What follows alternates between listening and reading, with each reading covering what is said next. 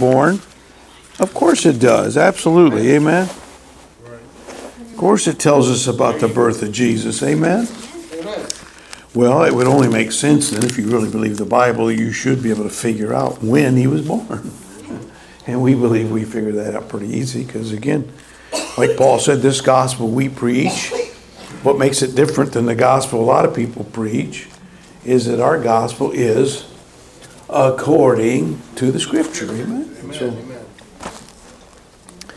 if you got this God of the Bible who wants to save people, amen, and you got sinners who need a Savior, something's going to happen. Yep.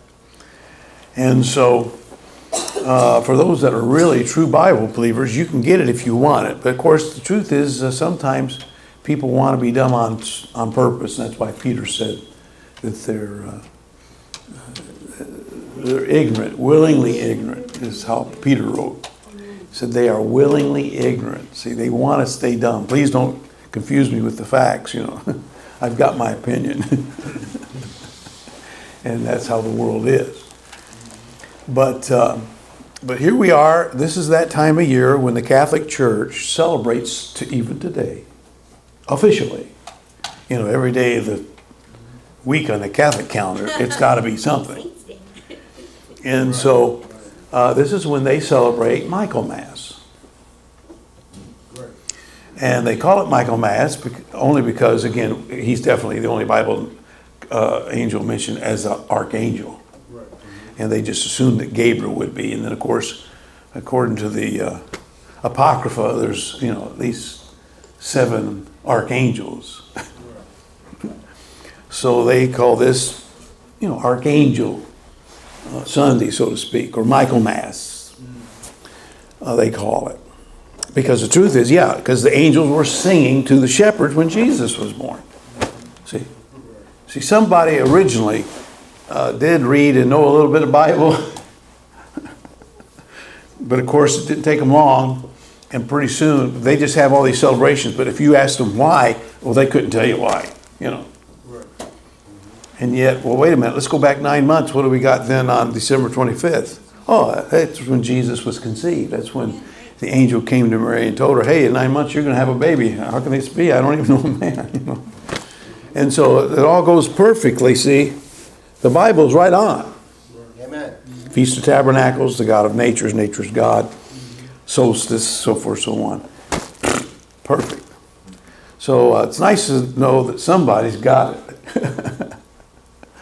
And we have it, amen. And if we were to go to Israel today, let's go to Israel.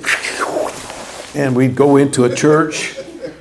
We'd go into a church in Israel. And of course, it's a lot of people that are Jewish. It's mostly a Messianic congregation. They would tell you that straight up.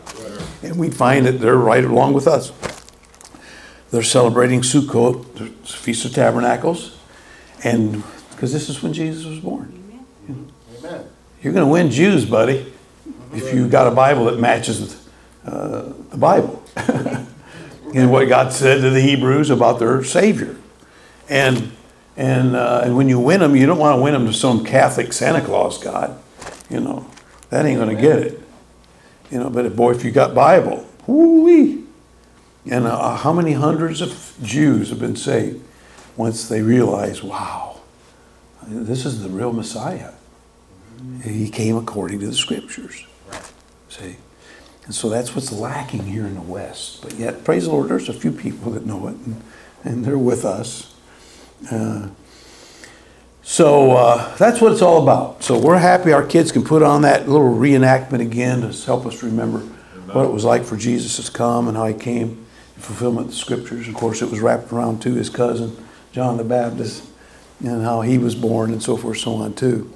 So it's just wonderful to know these things and know our history, know wherever we speak, and not just have to try to plug Jesus into Santa Claus somewhere, because that's what the world thinks we're supposed to do, you know.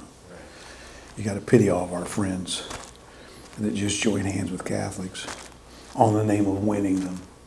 I'm reminded of something somebody told me once. They said, well, you know, winning souls, that's what it's all about. We got to win souls, got to win souls. I said, no, you don't have to win souls, but you got to be right with the Lord. And of course, if you're right with the Lord, then you will win souls. But don't you know, from that time to about this, that person has not really ever sat down and talked to me, because, you know, the truth is, in their life and in the churches they were part of, as long as you're winning souls, that justifies however you want to live. You don't have to be right with God. And I'd rather be right with God. Amen. So I'm glad that you're here, and I'm glad that you're here to help us celebrate. And again, we've invited some people. We hope they come. They may not come, but they're invited to come. I hope they come. And because it's great to just zoom in on what Jesus did for us, and it's not clouded with Santa Claus, Easter bunnies, chocolate, you know, peeps and yellow eggs and yellow candy canes or anything else. So let's go ahead and take up our Sunday school offering this morning. Amen. The Lord loves a cheerful giver. Here you go, Daniel. I guess I'm going to put you to work, buddy. All right. Go ahead and pray for us too, Daniel, okay? Father.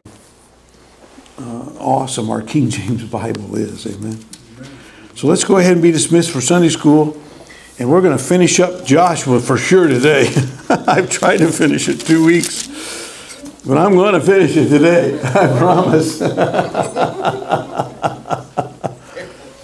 I finally got it down to the last 2 verses. I think I should be able to finish it, don't you? And so we'll see. I get so busy chasing my rabbits sometimes. Joshua 24, I'm going to start reading at 29, read all the way down here, these few verses here. So Joshua 24, 29, and it came to pass after these things that Joshua the son of Nun, you know, we can always have fun with people and tell them how we have nuns in our church. You know, Joshua was the son of a nun, amen.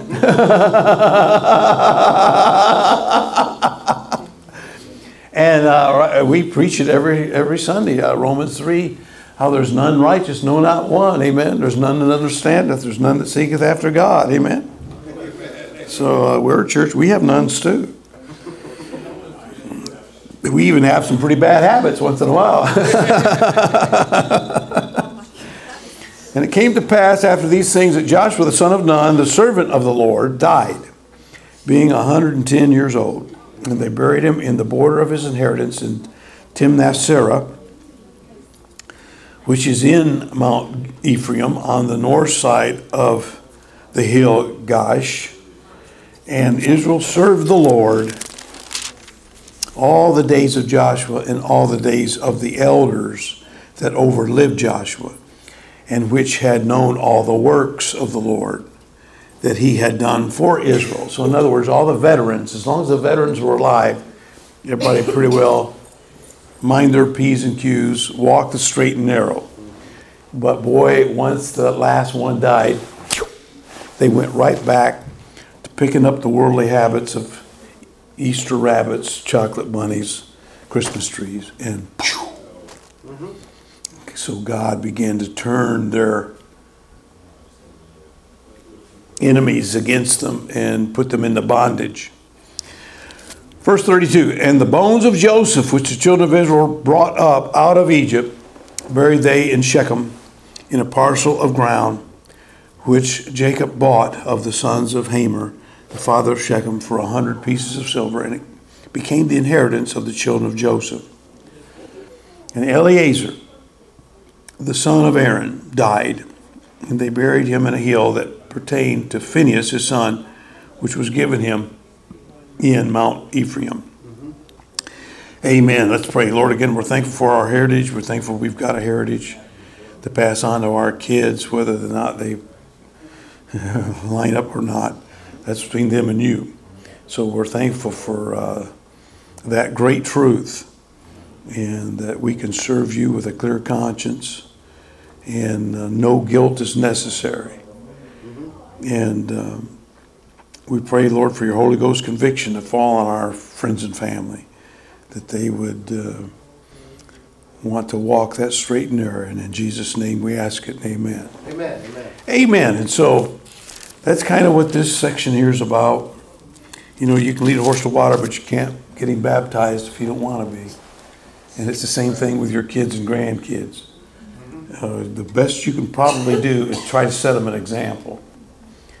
You know, you can try to teach them, you can try to tell them, but believe me, you're teaching them and tell them, they're going to fight that to the day you're dead. And somehow or another, they got to make a statement. They got to let you know that they know more than you do. And to your dying day, they'll be out to prove that. But yet, all you can hope for is that maybe somehow your testimony for God will leak through. And it'll preach, your life will preach better than their words.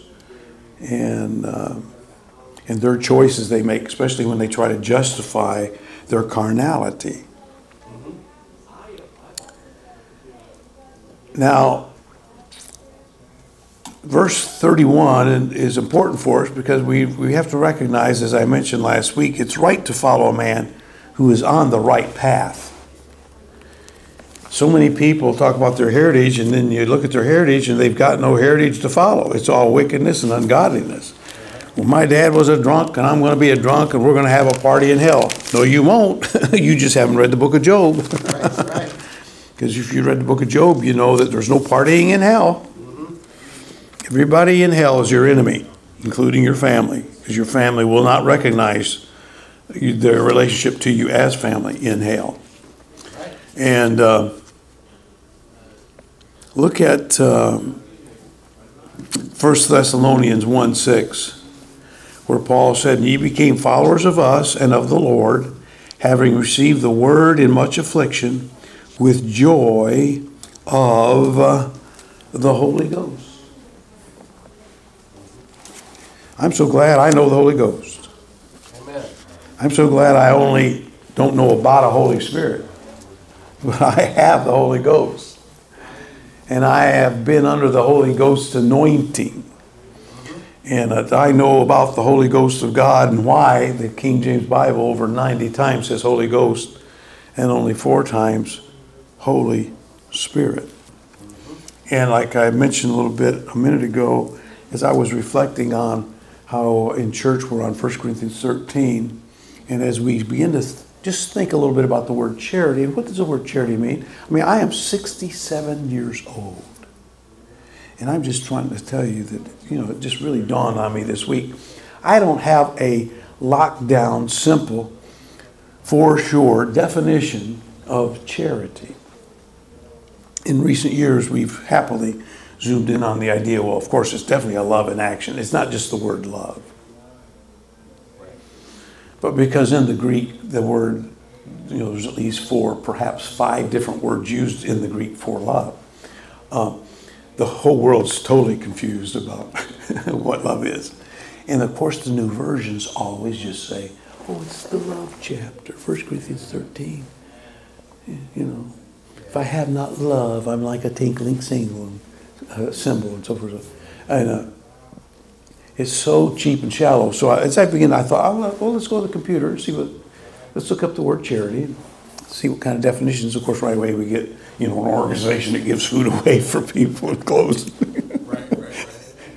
And 501c3. Yeah. And so it was so interesting because I found a fellow. This fellow said, you know what? One of my friends came to me and said to me something about, oh, you mean you're into that sloppy agape? And he said, when he said that, he said, I began to do a little research. And happily I found that the King James Bible doesn't say love in 1 Corinthians 13, but it says the word charity.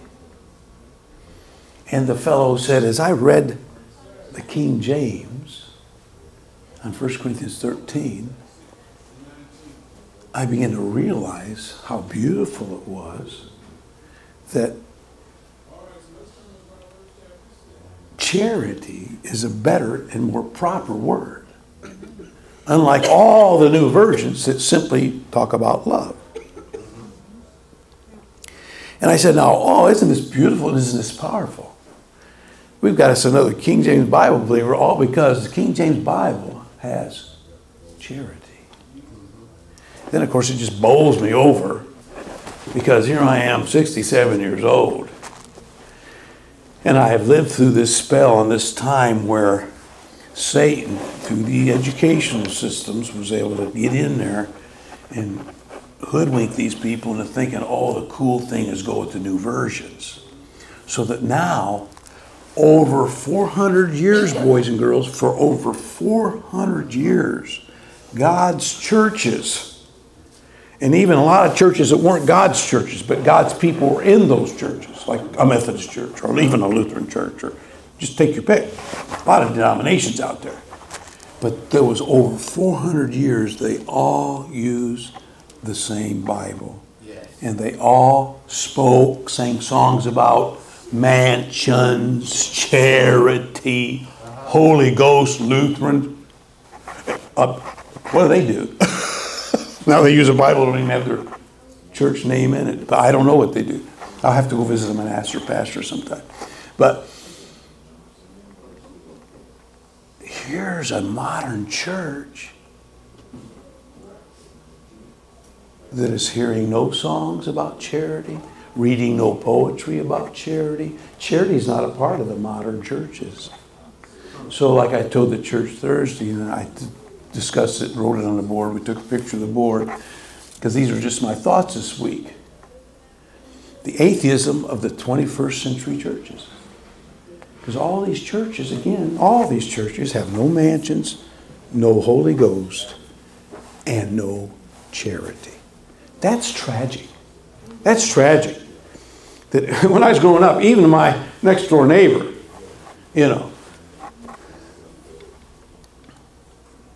knew about charity, understood charity, spoke about charity, sang about charity, read poetry about charity. Everyone understood that a Christian's to practice charity. But nothing in the new world that we're living in. That word's gone. Just chuck it out. And I still say we got to learn faith, hope, and charity. Amen. Amen. As Roy Rogers and Dale Evans sang it. Amen. Because what a great song. And that song, see, people say, what did they say? What are they saying? Charity? What's that? Amen. Right. And so I shared with Brother Keith yesterday at the old folks' home. I sat down and wrote myself a little note as I've been just thinking and meditating about it. And I thought, how would I define charity? How should we define charity? Over the years, I've been blessed to have been around some friends that challenged me to know some things and believe some things. And one of the things I have memorized is a definition of what is the will of God? And the answer is, it's a conviction wrought in the heart of a believer by the Holy Spirit to do a certain thing. And I said, you know what? It's sad that we don't have any simple definition of charity. And so I thought, I think at this time, this is what I would say charity is. So I'm going to share it with you this morning. Charity, a Holy Ghost-driven passion that reflects Jesus Christ. I think that that's about the best definition I could give for what is charity. Amen? But it's a Holy Ghost-driven passion that reflects Jesus Christ.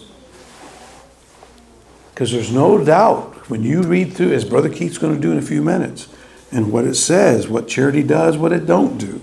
Man, Jesus epitomizes all of it. And yet, no, this is what Paul's saying to us. What good are you? You know every language of the world, smart Alex.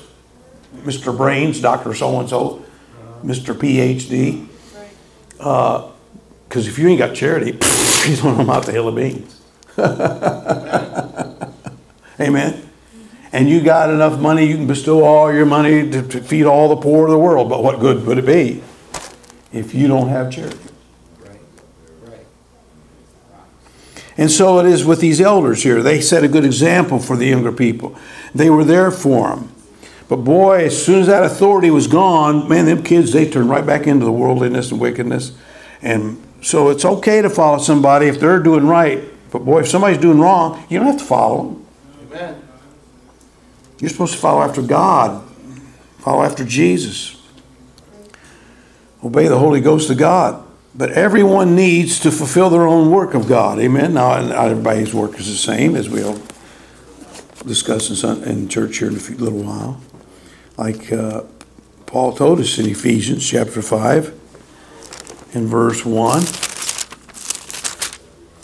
Be ye therefore followers of God as dear children.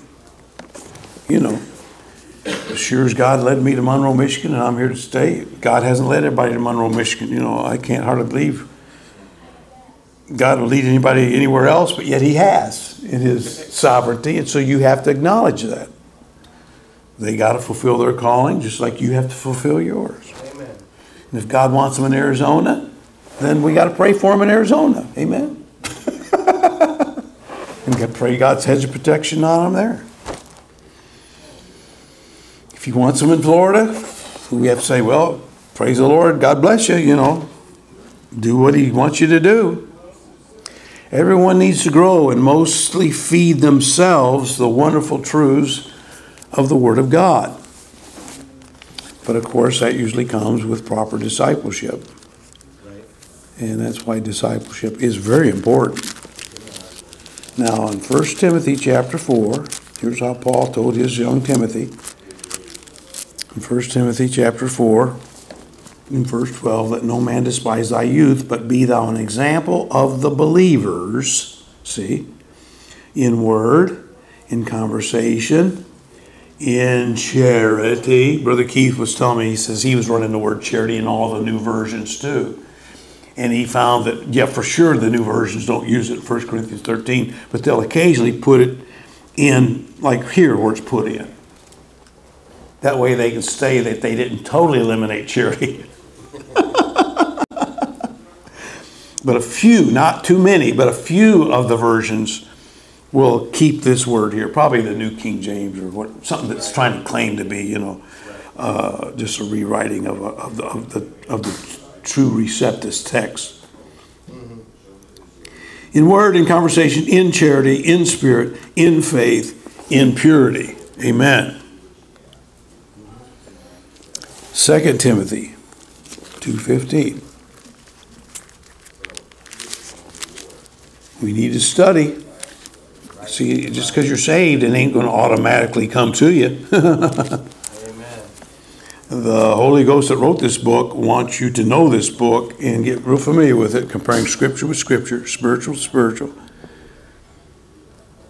and get his definition of things. And in 2 Timothy 2:15, he says what?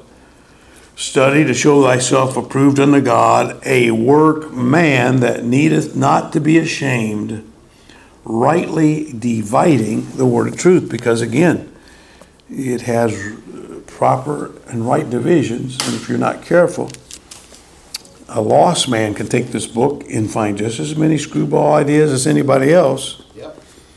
But because he don't have the indwelling illumination of the Holy Ghost, he won't be able to put nothing together right. Right. He won't pick up on this subtle but great truth. I was so blessed this morning when Brother Jim told me he was talking to Ethan about, because Ethan was jumping around like he was a toad frog out here, and he said he was Ribbit the Toad. And Jim said, do you know the difference between a frog and a toad? And he stood there a minute and said, well, they're spelled different. Isn't that wonderful? See, that boy's been taught right. And he's got the right answer. You're going to always know. You're going to always know there could be a difference in something when they're spelled differently. Amen? Amen.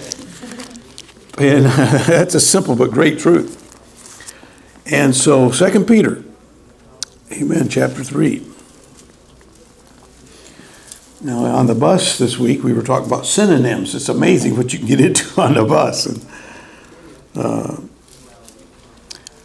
But in 2 Timothy chapter 3, Paul said in verse 18, the last verse there, not Paul, but Peter, but grow in grace. Amen. Now here he's warning them about Paul. Here Peter's warning them about, boy, a lot of people can read after Paul, and if they don't know how to rightly divide the scriptures, they can sure get screwed up. I'm sure Peter knew that by experience. He said, but grow in grace and in the knowledge of our Lord and Savior Jesus Christ.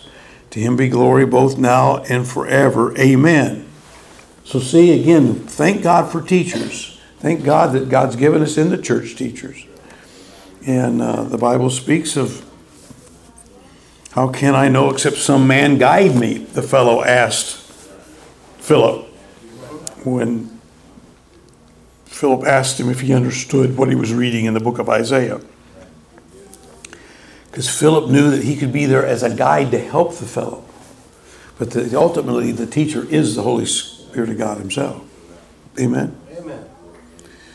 And so it's very important that Joshua 24:31, we see that simple truth that, well, as long as the elders were around to give the direction to the people, they stayed pretty well on the straight and narrow and kept doing the works of the Lord. But like Judges is going to tell us right off the bat in chapter 1, verse 1, it didn't take them long, though, that after Joshua died, that they went right back into the things of the world. Right. And got God mad at them as a nation.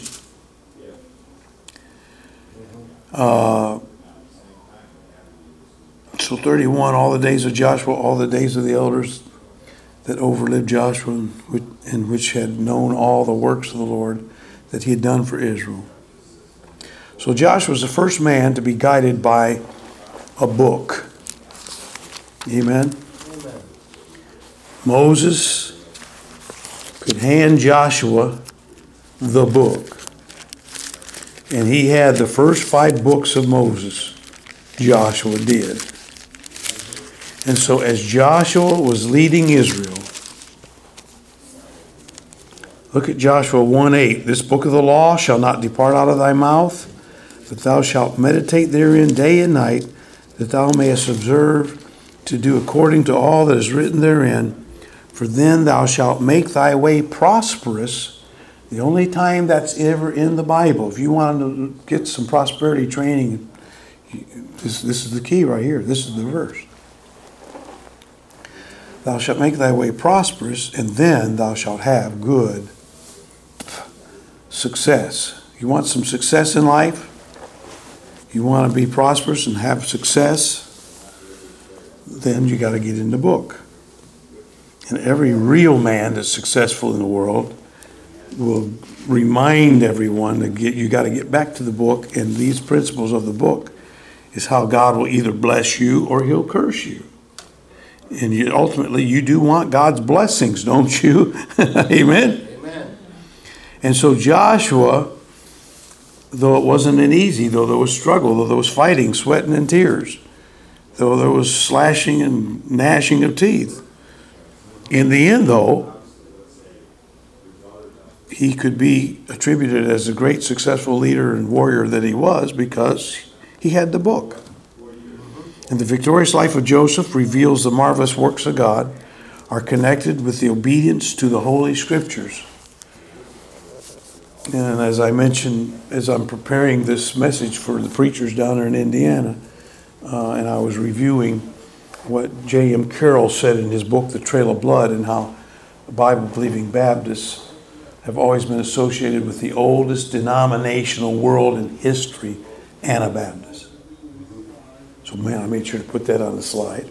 And as he's listing these 10 things that make up a New Testament Bible-believing church, and 2 times he mentions God's New Testament Bible-believing church goes by the laws of the New Testament. See, we take this New Testament as almost law and legalistically as the Old Testament Jew did his Old Testament covenant. So when he says in the New Testament that a woman can't prophesy with her head covered, that's the way it's supposed to be. Now, happily, we don't seem to have any ladies wanting to prophesy in our church. So we definitely don't need any ladies be having to put anything on their head. Amen. And of course, Paul definitely covers it. Of course, the ladies' long hairs are covering. So for sure, any lady with long hair don't need no covering. But some churches go way overboard on that truth. Because Paul did discuss that in 1 Corinthians 11. And the more power to him. Compared to so many that don't consider anything in the Bible to be law at all. Because they've had this dispensational grace crap preached to them so much. And grace has become so cheap. It literally is the sloppy agape. Where in the name of agape love, we don't have any rules or regulations. Oh yeah, we do. We have all kinds of them. Heaven forbid. And it's kind of been an interesting thought to think that, wow, see, here we've got this Bible. And see, we're supposed to always be checking ourselves with the Bible. But no, this new sloppy agape stuff means, well, since I got His Spirit, and His Spirit wrote the Bible, I don't even need the Bible. Well, yeah, oh, that's right. That's what they begin to teach in Quakerism. That's where all this whole New Age movement got going. And it's so sad, because again, it dominates the world today.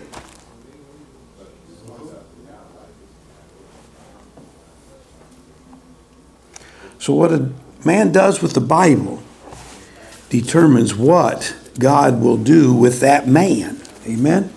Amen. And especially is that true of the Word of God. Amen? And so that's where you better stay true. You better know what the book is and what God is and stay true. Because believe you me, a lot of people's eternity is resting on it. Look at Proverbs 13. 13:13 ought to be a good verse for us, huh? 13:13, Proverbs 13:13. You know you're going to have a good verse when you got two 13s showing up like that. America was founded on 13 colonies, amen? 13 stripes, 13 stars. 13's that number for rebellion in the Bible. And in the 13th year they rebelled, it says in Genesis 13. So, whoso despises the word shall be destroyed, but he that feareth the commandment shall be rewarded. Amen? Amen. You can't neglect the book. Oh, you might get dust on it. You might think you can neglect it. You might say, oh, watch me. But believe you me, to whom much is given, much is required. And of course, we pray for our kids and we want God's best for them. And we sometimes watch them make poor choices. But we can rest assured knowing that just like we've learned that the book is the book for a reason, they'll learn it too, even if it's the hard way.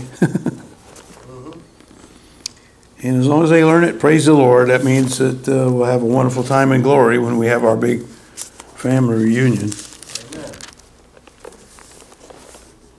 But in the meantime, they got to run their race just like I have to run mine, you have to run yours. Some of us have high hurdles, some of us have low hurdles. But there will be a few hurdles in the race. Look at Isaiah 66 and verse 2. For all those things hath mine hand made, and all those things have been, saith the Lord. But to this man will I look. You want God to look into your affairs? You want God to pay attention to you? You want God to smile on you? Even to him that is poor. I'm qualifying so far. And of a contrite heart. Amen. See, you can't be too cocky with God, my friend. Amen. And trembleth at my word. Yes. See, some clown thought he could redefine reverence, you know. But buddy, you can't be a better definition of reverence in the Word of God than trembling at my word. Amen. Amen. That's what I'm saying too. Sometimes I see this in the boys and girls on the bus. Because boy, they don't know. They don't have a clue what it is. They don't have a clue. But boy, when the Holy Ghost conviction grips their heart, buddy, it grips it. And they physically get shaken. And again, I was a little boy once myself. I know what I'm talking about. Amen. So now, let me just read you the first few verses of Judges chapter 1, because you're going to see how, wow, Judges 1:1 picks exactly right up from Joshua. Because notice how it begins. Now, after the death of Joshua, it came to pass that the children of Israel asked the Lord, saying, who shall go up for us against the Canaanites first to fight against them? So, of course, what did they do? Well, they went to Eleazar's son Phinehas, who's now the priest. He'd been serving as priest a good 10 to 12 years before his dad died. So they went to him. He had on the priest's costume. He had on the breastplate. He had the Urim and Thummim in the pocket of the linen cloth, so that through the Urim and Thummim, through the lights and enlightenment, they could ask the Lord any question, and the high priest would put his hand in that pocket, and they'd get their answer. And the Lord said, Judah shall go up. Behold, I have delivered the land into his hand. And Judah said unto Simeon his brother, come up with me into my lot, that we may fight against the Canaanites. And I likewise will go with thee into thy lot. So Simeon went with him. And Judah went up, and the Lord delivered the Canaanites and the Perizzites into their hand. And they slew of them in Bezek 10,000 men. And they found Adonai Bezek in Bezek, and they fought against him and slew the Canaanites and the Perizzites. And Adonai Bezek fled, and they pursued after him and caught him and cut off his thumbs and his great toes. And Adonai Bezek said, 70 kings have their thumbs and their great toes cut off, gathered their meat under my table. As I have done, so God hath requited me. And they brought him to Jerusalem, and there he died. Now the children of Judah had fought against Jerusalem, and had taken it and smitten it with the edge of the sword, and set the city on fire. And afterward, the children of Judah went down to fight against the Canaanites that dwelt in the mountains and in the south and in the valley. And Judah went against the Canaanites that dwelt in Hebron. Now the name of Hebron before was Kirjath Arba, and they slew Sheshai and Ahiman and Talmai, and from thence he went against the inhabitants of Debir, and the name of Debir before was Kirjath Sepher. And Caleb said, he that smiteth Kirjath Sepher and taketh it, to him will I give Exa my daughter to wife. And Othniel the son of Kenaz, Caleb's younger brother, took it, and he gave him Exa his daughter to wife. And it came to pass, when she came to him, that she moved him to ask of her father a field. And she lighted from off her ass, and Caleb said unto her, what wilt thou? And she said unto him, give me a blessing, that thou hast given me a south land. For thou hast given me a south land, give me also springs of water.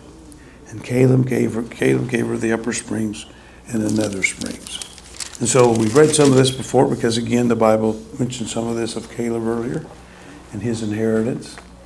And so everybody's starting out good, starting out working together as a team. doing the job that was done. Now they had an old wicked king there that they caught, and he learned what goes around comes around. So since he had misused people that were his captives, then he got misused. So he could see what it felt like. And the Lord established the law of sowing and reaping a long time ago, amen?